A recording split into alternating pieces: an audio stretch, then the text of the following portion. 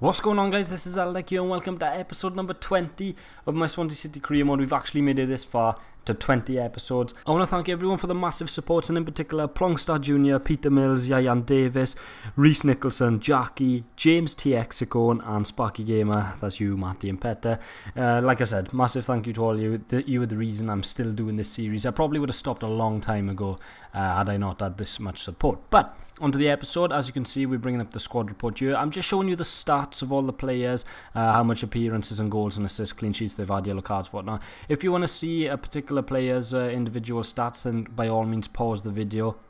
The standout ones, obviously, Gylfi Sigurdsson, Barrow's quite decent, and Baston. As you see there, Sigurdsson 15 goals and 13 assists, and Moda Barrow isn't doing too bad. Same as Memphis as well, but it was pretty apparent in the last episode that no one wanted me to take the England job, so that's fine by me.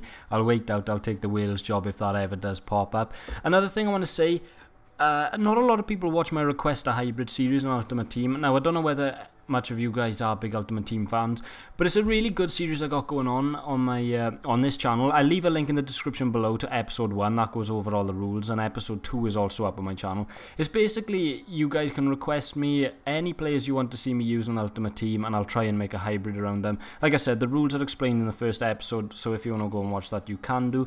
Another thing I want to ask is, should I do another career mode series alongside this Swansea City one, you know, with a bigger team, with a smaller team? I've got the Portsmouth one going. I think I'm going to discontinue that and not do that one any longer. But yeah, like I said, let me know down below. And as you see here, we're actually going to reject the England job. It feels good to do that. Just hit the reject button and confirm so that we don't have to do that. But onto the first game of the episode. We've got Derby County up in the Emirates Cup, or the Emirates FA Cup, I should say. We're in the round of 16, which I didn't even realise going into the last episode, so this is another chance to progress further in another cup competition. As you can see here, Derby's team, they've got some good players: Johnny Russell, Thomas Ince, Will Hughes. One of my subscribers, Jay, actually inboxed me on Twitter. He followed me on Twitter. I follow everyone back on Twitter, so if you want to follow me on there, just another little plug, I'll follow you back on there. But he messaged me and he told me about a lot of these Derby County players, so I kind of knew what to expect from them, and I was obviously nervous. The likes of Will Hughes, good young talent, Tom Ince as well. Swans were actually interested in him at one point. But here's our team. As you can see, we're starting off with a pretty strong team actually in the round of 16. Not too much youngsters in there, which I do usually like to play. But like I said, this is another chance for us to go far in another cup competition. This is going to be a cup-only episode. Just as we're in the final of the EFL Cup, which is the game going to be played after this one. Early on into the game, we've got a really good chance here as the ball is played over to Nathan Dyer. He'll go 1-0 over the keeper, 2 minutes into the game, and we score. We go 1-0 up within 2 minutes. Straight from kick-off, Derby took the ball up, we took it off them, played a massive long ball through to Nathan Dyer, who is in acres of space for some reason, and he slots that away. I did actually mean to take it with his right foot, but he slotted it away with his left foot, so I've got no complaints about that. A couple of minutes later, only 2 minutes later, Wayne Routledge dispossesses their midfield, and Jefferson Montero's actually in a load of space down his left-hand side. He'll take it in, good ball over, tried to get it to Joshua King, and it's a good defensive header by the Derby defence. I'm sorry, I don't really know their names by face, about how they look on the game, so I may get a few of them wrong. But another chance here from the corner. Jefferson Montero with a great burst of pace. He'll get it in, and the shortest man on the pitch scores a header. Nathan Dyer doubles his lead. He's on for a hat-trick just 7 minutes into the game. Like I said, it was a great burst of pace by Jefferson Montero to just get himself down to the byline and try and get that ball in, and luckily enough, Nathan Dyer was there. He's got a chance off for his hat-trick now, gets it onto his right foot, and he just strikes the crossbar. He went for power over placement, which was probably my mistake. That was a good chance for Nathan Dyer to get his hat-trick. He's on the ball here now, trying to prove that he can provide goals as well. It's Wayne Routledge into Ki Sun Young, who strikes it just wide of the post. And that was actually a lot further away when I saw the replay, but it was a decent chance nonetheless. And that's how we'll go into half-time, 2-0. I'll take that any day of the week up against Derby. That was probably their best chance of the game so far. Easy catch for Christopher Nordveld, and Tom Ings went down the right wing here. He tackled, and Christie just bombs forward past Stephen Kingsley. He's got a chance to put a good ball into the back post, which he does. Mawson doesn't stop the cross, and Johnny Russell beats Angel Rangel in the air far too easily for my liking, and he scores 2-1 from us absolutely dominating them. Christie puts a good ball into the back post to Johnny Russell. Nordveld debatably could have done better. I don't know why he went to ground, but it's all Derby now. A couple of minutes later, after they scored their first goal, is Tommins into Bryson. He'll put that ball into Christie, and the right back will shoot it over. Luckily enough, that was the right back, Christie, otherwise I could have been in a bit of trouble. But here's Nathan Dyer, who'll play the ball through to Angel Rangel, who'll come back inside to Nathan Dyer. He's got a good chance to turn provider here. He'll get into Josh King, great save from the keeper, but the lucky Josh King receives the rebound, and that's his first goal in the cup for us. He scored his first goal for us last episode up against Leicester, I think it was, at home. But Nathan Dyer does well, just pulls it back to Joshua King, and like I said, it's a bit lucky finish. Derby with a chance of their own to attack now. It comes out here to Kamara, into Thorne. We'll play it over to Olsen, who will take a shot, and not really testing Christopher Nordveld there. The keeper didn't even dive. But from the resulting goal kick, get up to Kingsley, into Marvin Emnes, who'll play it into Leon Britton, who's just come on the pitch. Martin Odegaard back up to Emnes down that left wing. I decided to bring him on left wing instead of striker. But it's still Emnes now, into Stephen Kingsley. He'll play a good pass into Joshua King, and he just tries to control it and shoot, but a massive shambles between the defender and the goalkeeper there. I think it was actually Will Hughes that scored the own goal, as you'll see here. Well, didn't manage to see it the best, but it came off the keeper onto the midfielder, and they went through for an own goal. Joshua King just holding the ball up now. He'll pass that through to Leon Britton. Leon Britton to Odegaard. We'll play it over to Rangel, who's got a good chance to create something here. Into Keeson Young. Back into Josh King. Back into Emnes. And he just fails to finish off a really nice goal. But that's how this game's going to end. 4-1 to us away. I'm not actually sure what Derby's proper stadium is called. It's called Moulton Road on the game, but I'm pretty sure it's not that. But yeah, that finishes off the game. 4-1 to us, like I said. It's a solid victory away from home. The next question I want to ask is obviously now we've got the FA Cup final coming up next, but in the rest of the games of this competition now, you'll see the teams that are left in it. What team do you think I should play? Because obviously I'd love to win the FA Cup as well. So yeah, any feedback on the team you think I should play would be appreciated. But on to the big one, on to the EFL Cup final against Stoke City. We're playing at Wembley again. This is the competition that Swans actually won a couple of years ago. Michu scoring. I think we won 5-0 up against Bradford City, but this was no Bradford City. This was going to be a tough game. Here's the Stoke team. Wilfred Boney, Arnautovic, Sheridan, Shaqiri. I mean, that's such a good team. Ryan Shawcross, that's such a good team. And we really added in for ourselves. We are so scared to come up against Wilfred Boney because, as you'll see, the two centre halves I'm playing, that's the cup we're playing for. It says Capital One Cup still on it. That's funny. But Mark Hughes is the other manager, Welshman himself. So got something in common there. They've also got Joe Allen on the bench, which I was so glad he's starting on the bench, because it would be unfair if they started him. But here's the team we're playing. It's quite similar to the team we played up against Derby in the last game, apart from the fact that Regan Poole is playing. We've also put Sigurdsson and Memphis in there.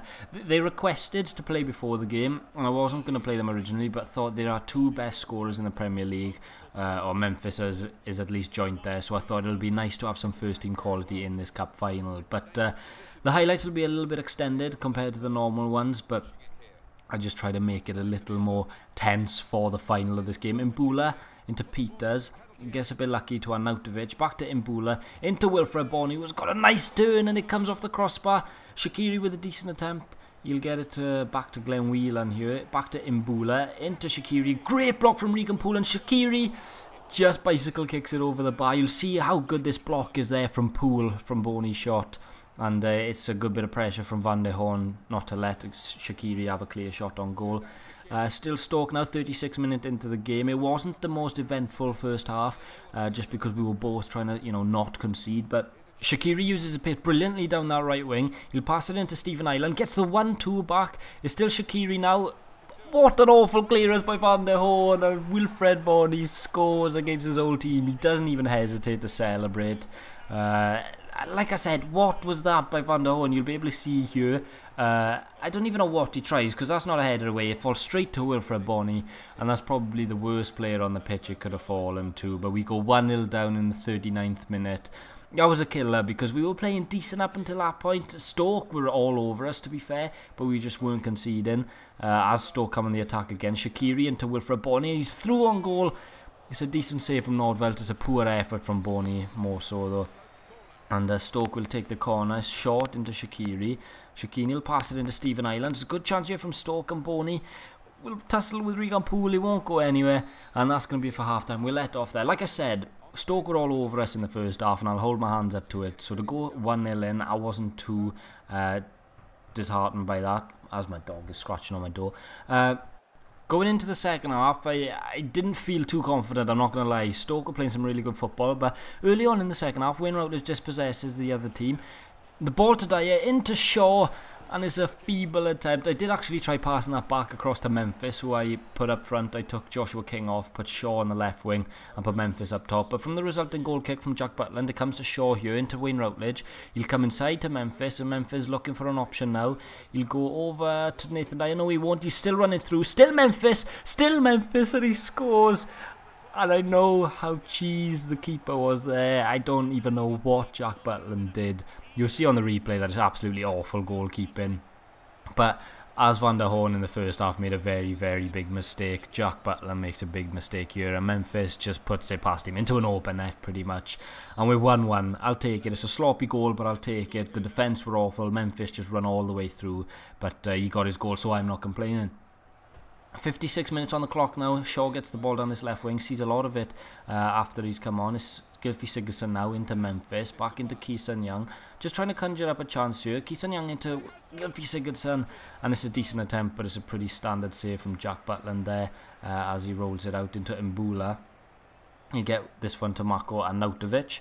Arnautovic will not come inside. He'll go to Eric Peters down this left-hand side. Peters into Glenn Whelan. Whelan into Arnautovic. It's a good tackle from Angel Rangel. Nathan Dyer now. We can counter-attack here. He's dispossessed, but it's fallen nicely for us. So Memphis will get the ball over to Shaw, who's in a lot of space. He'll take one touch and shoot, and it's just wide of the post. I should have put the replay in there, because that was actually a really, really close shot. But 85 minutes on the clock now. We're just trying to conjure something up. Stoke were really, really pressing us, as you can see here. But Shaw will get the ball through to Kingsley, and Kingsley's actually through now. He's not got a lot of stamina left. He'll play a ball into the back post, in for Memphis. What can he do with it now? He'll put it inside to Marvin Emnes, who scores in the 88th minute. Marvin Emnes, who came on off the bench. I actually put Emnes up front. I took Routledge off and put Memphis... I put Emnes up top, and Memphis just in behind. I took Routledge off, and it proved well. Kingsley passed the ball over. It got to Memphis. Memphis didn't have a lot on, but he put it into the box to Emnes, who headers it past Jack Butland. 88 minutes on the clock now. Can we hold off? Now Stoke were pressing first half. Second half, I think we probably had the better, but we get an attack late on here, and it's cleared by Ryan Shawcross. And that's the final whistle. We finally won a trophy. I don't know why I'm saying finally. We've won a trophy in our first season. Marvin Emnes and Memphis Depay. Memphis getting a goal and an assist after the Astor play, so he completely justifies it. We've done it. We've won the Capital One Cup again, the EFL Cup, the Carling Cup, whatever you want to call it. We've won. And yeah, I'm happy. As you can see here, the celebrations are all kicking in. All the players are there. Shaw I brought on. But yeah, as all the players are celebrating here now, I just want to ask you guys, as this episode is coming to a finish, if you want to see me do anything, you know, make any player changes to positions, any opinions on anything you have regarding this series or my channel, please let me know in the comments below, because I read every single comment. I reply to most comments. If you follow me on Twitter, I more than likely will follow you back as well, so we can talk on their DM and stuff. But yeah, and like I said earlier, please go check my Request a Hybrid series out. It's actually a really good series, and it gets you guys involved a lot more as well, because I know a lot more people like to watch this. But yeah, as you can see, Angel Rangel, who we made captain for the day, lifts the trophy.